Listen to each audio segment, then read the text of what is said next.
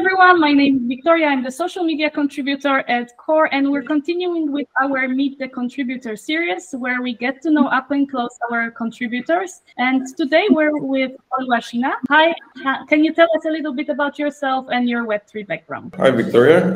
Thanks so much for having me here. My name is Oluwashina Peter. I'm based in Nigeria. I joined the Web3 ecosystem 5 years ago as a content marketer. And ever since, I've worked on a couple of B2B and B2C projects like Dash, Cello, where I led regional growth and support local initiatives. And before I joined Core in the last 1 year, I founded a gaming and education startup in Africa. So I kind of like have deep expertise in launching product to market and navigating the challenges that come with it. Okay, thanks for that intro. And what do you contribute during Core? Yeah, so I recently joined Core. So I lead all the African ecosystem activities. So basically going to be onboarding key partners to join the Core network, supporting builders and developers with the resources they need to build successful dApps on the Core chain, and also kind of like being the touch point from between Core and the African ecosystem. So that's like a high level overview of what I do at Core.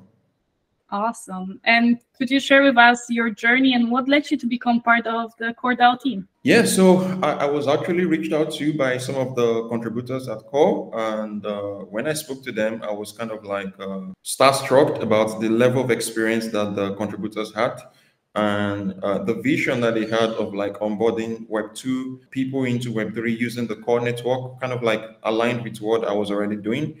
So I think that's kind of like give me the signal that I really want to join this team and help contribute to the vision that they are building. So how do you approach challenges and problem solving within the dynamic environment of Core DAO?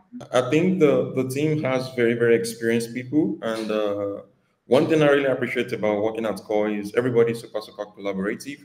And I kind of like enjoy the system whereby when there's like a very huge block or challenge that we need to overcome, everybody just throws it out there and kind of like discuss it on the ground. So I come from some backgrounds where before you solve a problem or approve something, it takes about 2 months. But at Core, everybody kind of like fix it as soon as it comes. So I like that approach, and those are some of the ways I'm also approaching it myself. If I need any help, or I'm stuck somewhere, I feel free to reach out to some of my colleagues and kind of like pick their brain on what do they think, and I kind of like pick all those touch points and I solve the problem. And in what ways do you believe Core DAO is pushing the boundaries of innovation in the blockchain space? Yeah, so I think I like the Satoshi Plus consensus mechanism that Core actually has, because Bitcoin is actually the first cryptocurrency, and it's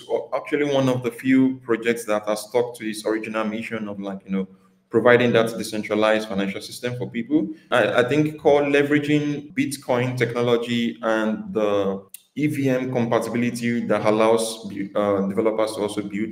So combining those two is actually something I've not really seen in the industry, and I think that gives people who are going to build on Core a sort of like leverage and that credibility and trust that this is a chain that is going to be here for a long time and is going to support everything that they do. So I think that's one of the ways that Core is actually pushing that boundary. Awesome. And could you describe the collaborative culture at Core and how it contributes to the project's success? Yeah, like I mentioned earlier, everybody is super, super, super willing to help. I mean, we all have a single goal of how do we use the Core technology, the Core network.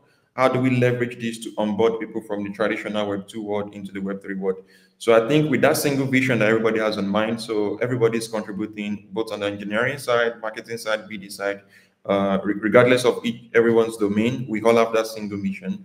And I think that's something really, really interesting that I actually love about the Core ecosystem. And what do you think sets Core DAO apart from other projects in the blockchain ecosystem? I would say probably two or three things actually. So the first one is the Satoshi Plus consensus mechanism I mentioned earlier. It's one of a kind, combining POS system and proof of stake and proof of work to actually provide security to the Core network. Is super, super amazing. And I think the second one is the vision, like I mentioned. A lot of the Core is actually one of the networks that is actually focused on onboarding traditional people into Web3. Yeah. So, and I think in the coming months, we're going to be seeing lots of dApps solving real problems and real use cases on the core network. And I think thirdly, core is actually willing to support anyone who is building willing to build on core, providing the resources they need. So I think those three things actually sets core apart from other blockchains in the ecosystem. Okay, and something about you. How do you stay updated and informed about the latest trends in the blockchain, and how does this knowledge influence your work at Core?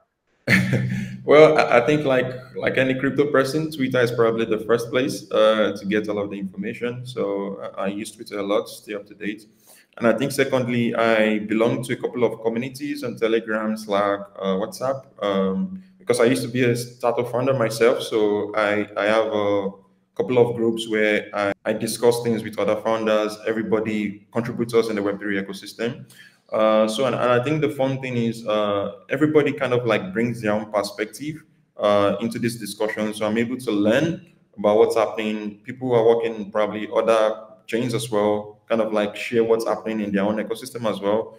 And with that, I'm able to stay up to date and also learn from people's perspective. So I would say Twitter and communities is quite important. The last one, looking into the future, what exciting developments can the community expect from Core DAO, and how can they get involved? Yeah, so I think in a couple of months, Core is going to be going aggressive on onboarding dApps into the ecosystem. So I think the community can expect a lot of dApps. And in the African market as well, we are going to be providing resources to local builders, onboarding them to build real life dApps that can actually solve problems in their local communities. Because there's just so much problems that Web3 can solve in Africa.